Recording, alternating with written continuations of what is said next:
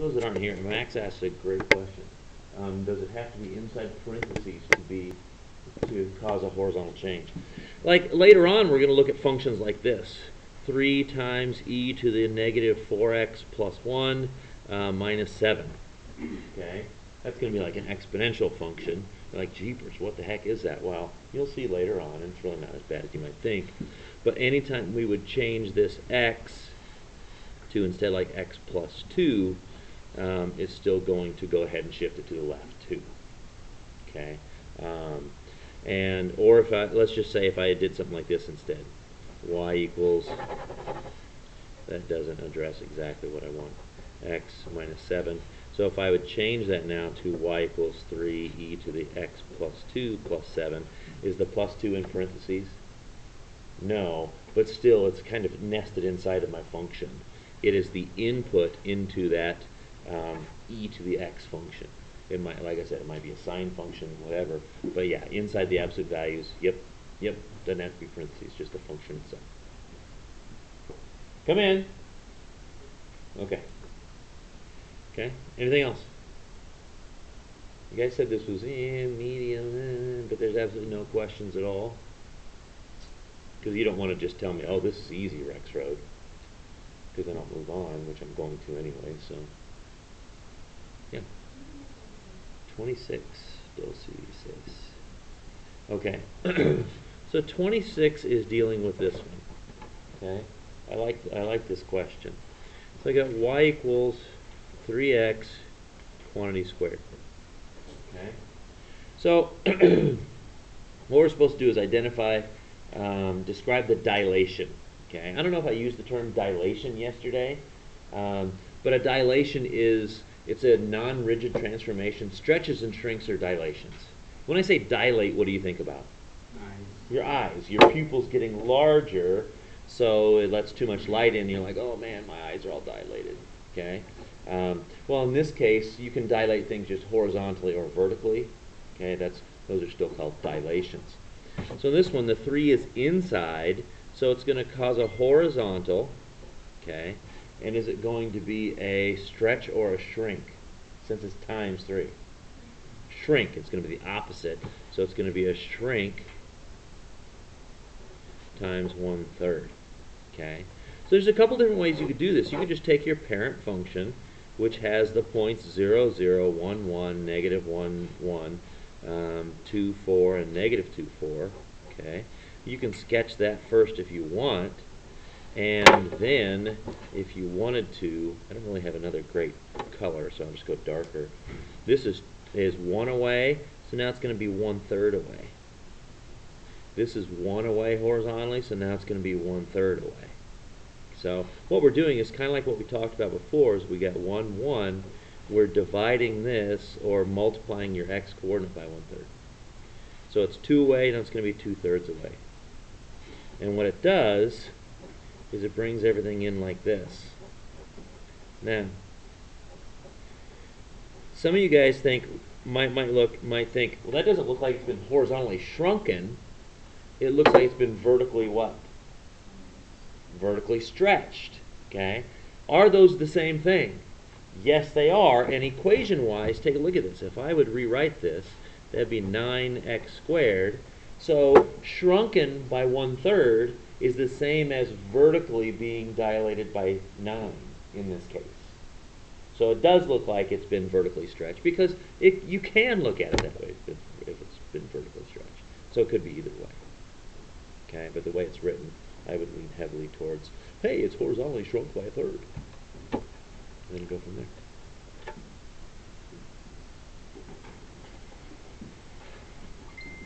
Okay. Anything else? Jeepers. Okay. Well then, I'm going to do this here real quick. Not going to be the greatest recording on YouTube, but let's get your quizzes back to you. I'll go over them real quick. I don't have them recorded yet, so this will just take me a few minutes. I'll tell you what, while I'm getting these recorded, I'll just put up what was the rest of yesterday's assignment. And that'll be our start of today's assignment. So if you wanted to use that time wisely, you definitely can. So it would be from that same page, but I'll go ahead and update this. Page 116, 48 through 51. I cut that back yesterday. So while I'm recording this, or these, I'll go ahead and let you guys work on that. Okay.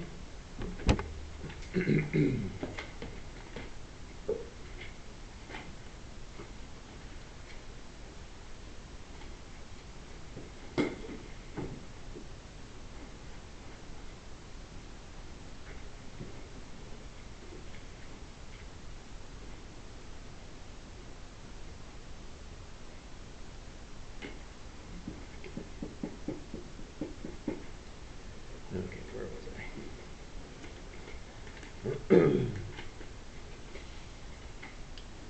I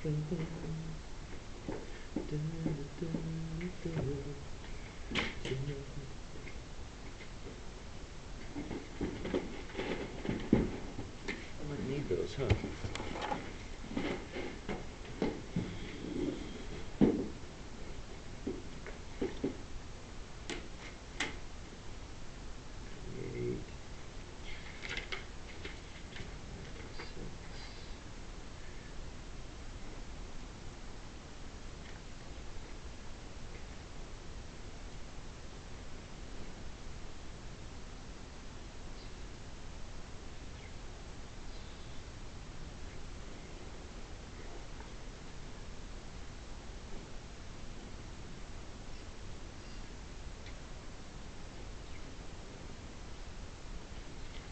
Okay, as I call your name, I'll set them on the blue book up here, and then we can go from there.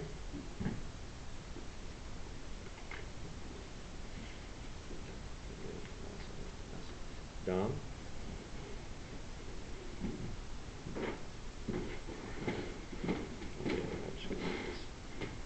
Sam?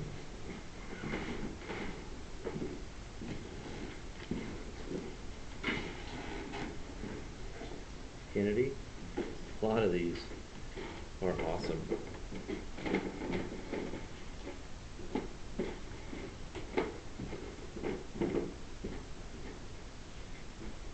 Max?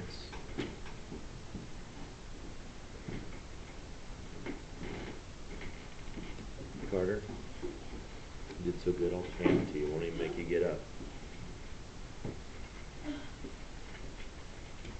Connor?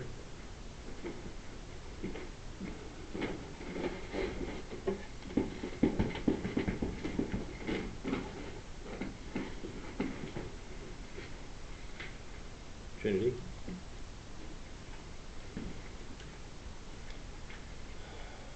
And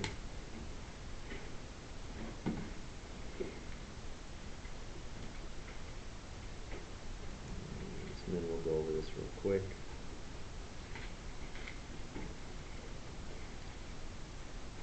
Lucas. I was really very pleased with this on the most part. I thought there were some great scores here. John?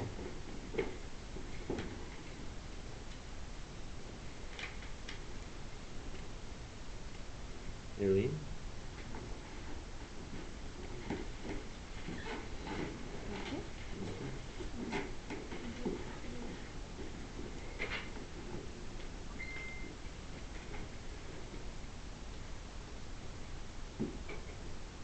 Lawrence?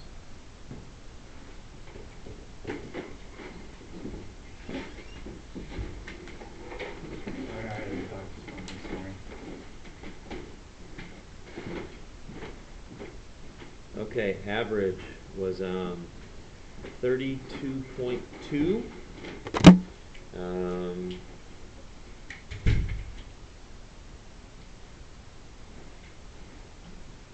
Which is 85%.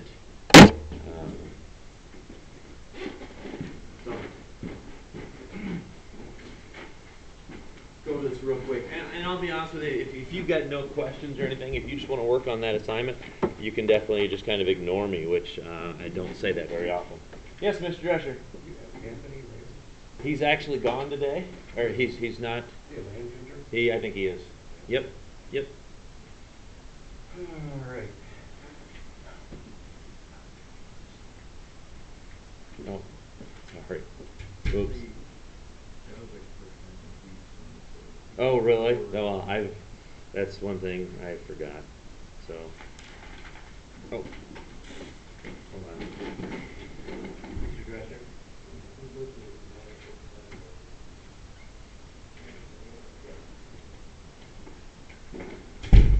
Okay, so on all these, I circled what you did wrong.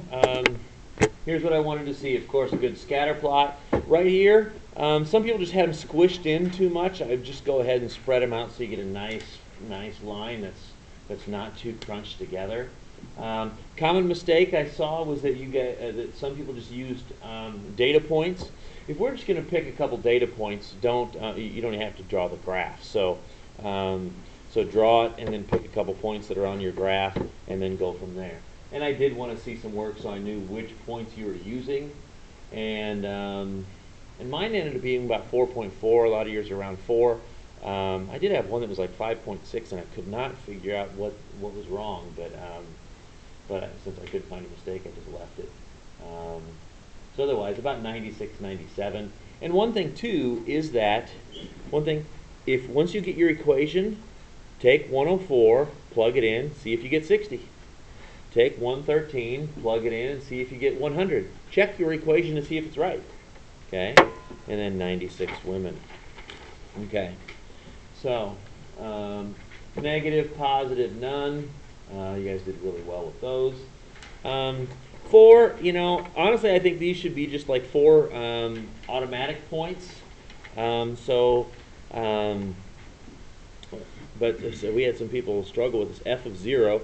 0 is between negative 1 and 2, so my result's going to be 5. G of 1, I'll go over to G. 1 is between 0 and 2, so I'll plug 1 into that right there, and then I'll get 1. F of negative 1 fits this category, so the opposite of negative 1 plus 6 gives me 7. G of negative 5 is right in this area, so I take the absolute value of negative 5. Okay. Still struggled with some of these graphs a little bit, but I guess I'm not sure quite what else to do on some things. Some people left gaps. They stopped this at negative 1. Well, it goes all the way to 0. So it's negative 1 all the way to 0. And this one is 2x all the way from 0 to 3. Not just from 1 to 3. Goes all the way from 0 up to 3. Okay, and how would we graph that? My slope is 2. My y-intercept is 0. It's just going to boogie on up. Or you could plug in points too. 6, and then from there it's just 6. Here we technically have a closed circle and then an open circle, but it just fills right into it, just a point. Okay. This one had a lot of people stop at negative 1 and 1 and didn't fill in this part here and this part here. So you still got to plug those in and figure out where it would go, because it says greater than 0. So you still got to consider 1/10, 2/10, half, a quarter, 3/4, stuff like that. So you got to go all the way to that point. And how would we graph this? Well, I went negative x plus 4. So my y-intercept's 4, and I'm going down with a slope of negative 1. We can do that with our brain tied behind our back on the most part, I think. This one, negative 2x minus 2, so it's going to have a y-intercept of negative 2. It's going to have a slope of negative 2. Up 1 over 2, up 2 over 1, up 2 over 1, up 2 over 1, going in the negative direction makes it negative. Okay. Greatest integer function. Still have some people struggling with this. Greatest integer function is the greatest integer that's less than or equal to what I'm plugging in. So 0, I get 0, but then I subtract 2. Okay. 1/2, slide to the left, I get 0, and then I subtract 2. And you end up with a graph that looks something like that. Number 8, you guys all did great with that. My vertex is negative 1, 2. And a vertex, by memorizing like we did the other day, my vertex is negative 1, 2. What we're doing is we're actually we're memorizing a process that takes care of the inside horizontal opposite all 4s. Okay, inside is the opposite, you know, and the outside is just up 2. Okay, but yeah, it's going to open down. 9. 9, I was kind of disappointed in 9. Some of you guys need to think more about what the realistic situation is here. And this was probably one of the more commonly missed ones. So let's think about it. If you go into a business and you actually end up doing they do 0 work for you, how much are they going to charge you? 0. Okay? So that's why I have an open circle. Okay? What about a half hour? Well, the way it's worded, every fraction of an hour, they're going to charge you 40 bucks. Because it says charge you $40 per hour or any fraction thereof. So half hour, they're going to charge you for a full hour. So half hour is 40 bucks. 3/4 of an hour, 40 bucks. 1 hour, 40 bucks. Just a little bit over an hour, they're going to charge you for how many hours? 2 hours. So they're going to charge you for 2 hours. So a lot of people had it flat here for a little bit, and then you were getting charged $40 for between 1 and 2 hours. But actually, they're going to round up to the next hour. So it's not exactly a greatest integer function graph, but it's still considered a step function. Okay. 10. 10. Oh, people did great with this deal, though. But if you had to have 250 times the pounds and 350 times the pounds, you can't just say 250 and 3. You need a variable there. Okay. And how do we graph this? Well, 0. My cost is 0. 10. I take that times 3, and I'd end up with 30. And there's my line connecting those two. Now, if we go down to 20 pounds. Oh, wait a minute. My graph is in the wrong spot. So all of your graphs were in the wrong spot. Hold on. 20 should be 60. Okay. So 20, if I plug in 20 into this, I get 50. So your graphs were fine. I just didn't catch that mine was that different. And 30, I would get 75. So it's going to look like this. They're not at the same point here because the cost for 20 pounds at this rate is not the same cost as the 20 pounds at this rate. Okay, and how did I get this other part up here? Plugged in 20 pounds, figured out how much it cost. Okay, and plugged in 30 pounds, figured out how much it cost. And that was just worth 1 point for that, 1 point for the equation. Go back. You guys did great with 10a because it's 2 to the left, 3 down, and it's times 3, so it's going to have a slope of 3.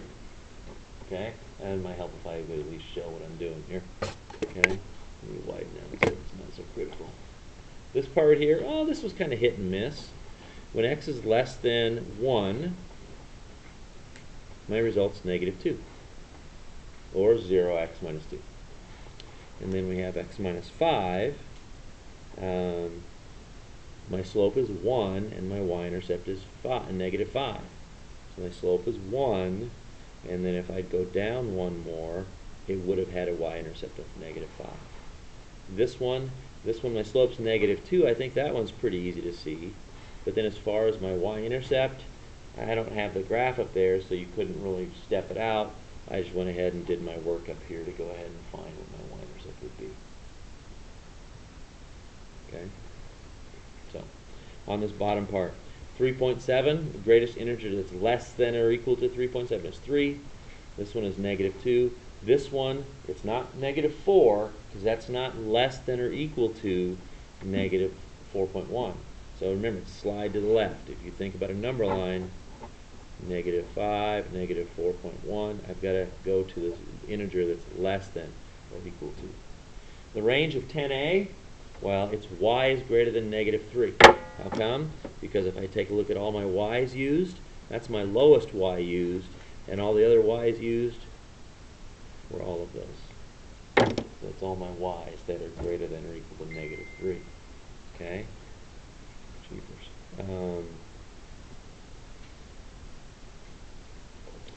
Bonus A. I broke it up into 2 parts because it is a piecewise function. from 0 to 1 hour, it's going to soak up all of that 60 milliliters. Okay? So 60 milliliters in an hour. Okay? The other part, it's going to have and I actually think when I graded yours, my key was wrong. So if you have something really close to this, let me know. I'll probably give you something back. Because I had like 1/20th. I don't know what I was thinking. So it's -3 per hour because we're going to lose 60 milliliters in that 20 hours, so it's -3. We're losing 3 milliliters per hour. And then why does it have a 60 and 1/20th? Just to get my equation to work out right. Because my y-intercept would actually be just a little bit higher. Okay? So B, I wasn't quite sure what to say about mine. I don't know, one thing I think I'm really good at is fixing stuff. Give me something to fix and I can fix it. In the last 2 weeks I fixed my mother-in-law's microwave twice now. And just fixing things around the house, I would consider myself really good at that. Rather than that. So, otherwise, I'll put up a deadline. We'll consider that within a week. Let's go ahead and get right back to the video here. Okay. Yeah, I would consider myself good at math, but calculations in my head, I'm really not very good at. Like somebody will say, okay, this is like $1.75, and I need like 26 of them. Mark, how much is that? And I'm like, got a calculator for me? You know, stuff like that. Yeah, I'm very thankful for having an ability that I can do something with, like I am. So, okay. So 28 or 2.8. 2.8 we've already worked on with your worksheets, with your graphing and shading. Okay. So we're just going to talk just about a couple things here real quick, and then I'm going to turn you loose and give you something for the next couple days. Okay. Well, let's just take a look at a couple things. First thing, graphing stuff like these first 4. All of those were addressed by the worksheets. Okay, y is less than or equal to 4. Can somebody describe what that graph would look like? Y is less than or equal to 4. All lines are straight. Yeah, it'd be horizontal. Yeah, it'd be horizontal on 4, and then everything would be shaded below. Okay, because it's going to hit the y-axis at 4, it's going to be horizontal, everything down below. This one, x is greater than -6. Vertical line hits at -6, shade to the right. Okay, and then these two, you can either use your intercepts or you can go ahead and get it y equals, and then go ahead and pick a test point and go from there. Okay, now real life stuff. A lot of times we're dealing with a limitation. We're limited in what we can spend. We're limited in the time we have. We're limited in our resources. So if we take a look at this problem right here, number 5, just a real quick example. Greg needs to buy gas and oil for his car. Gas costs $3.45 a gallon, and oil is $2.41 a quart. He has 50 bucks to spend. That's really a pretty straightforward situation. The last thing you want to do is get up to the cash register and not have enough money. Has anybody done that recently at all? You've done it? Isn't it embarrassing? Oh, so what'd you do? Oh, you pulled out the debit card instead. Okay. Yep. Dang it. It's usually like when there's like an attractive person behind you. You're like, hey, how you do? Hey, can I borrow some money? I got to tell you this one story though. So I go all the way out. Yeah, this is going to be on YouTube. That's great. Okay. So I go all the way out to state cross country one year, and just to watch. Okay.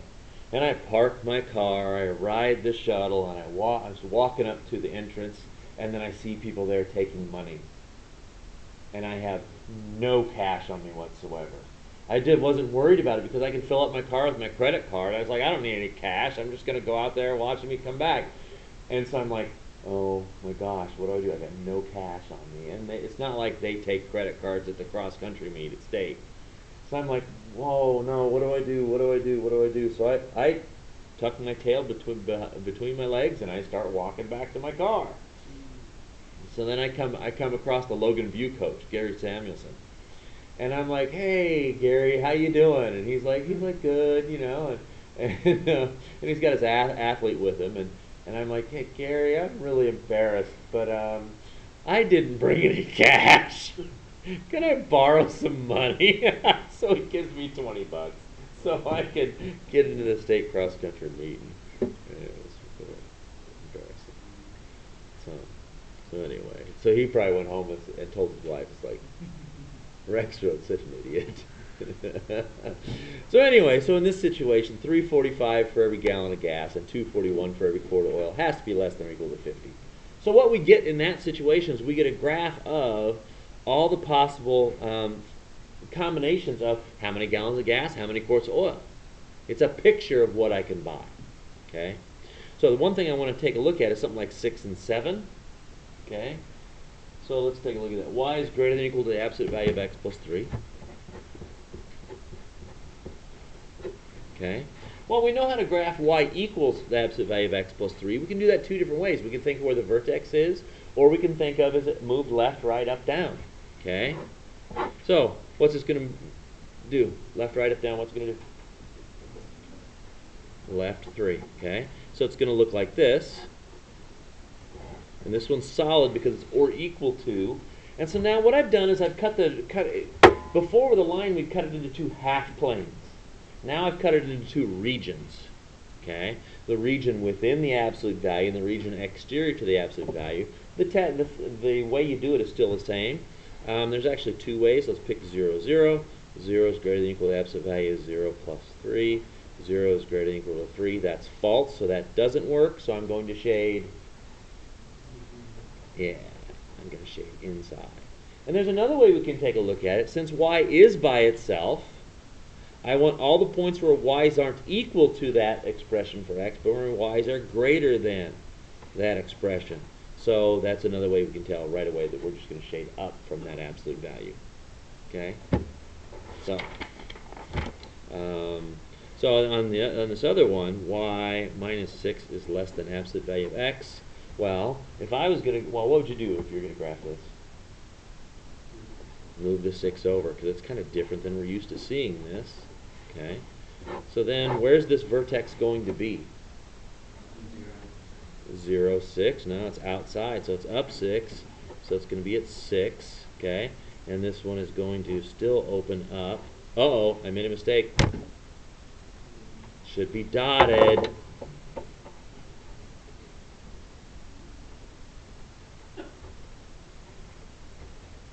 Okay, and this one, do you think we're going to shade up or down? Down. I wonder if your hiccups can be heard on YouTube. Okay, so that's what we're going to work on tonight. We'll polish that up tomorrow. Okay, so here we go. Let's get going. Page 119. We're going to take a look at just a couple of these. Let's go 12 and 13. Actually, I'll tell you what. We're going to, let's rewrite this. 12 through 16.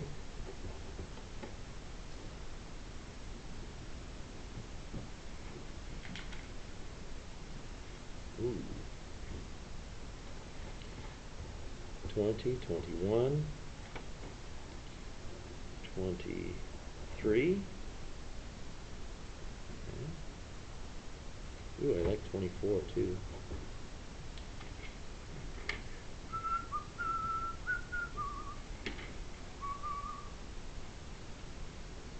28. And this will be due Thursday. So I'm going to just go ahead and tack on just a little bit more. 38 through, we still need some practice with that, so I'm going to go ahead and throw that on there as well.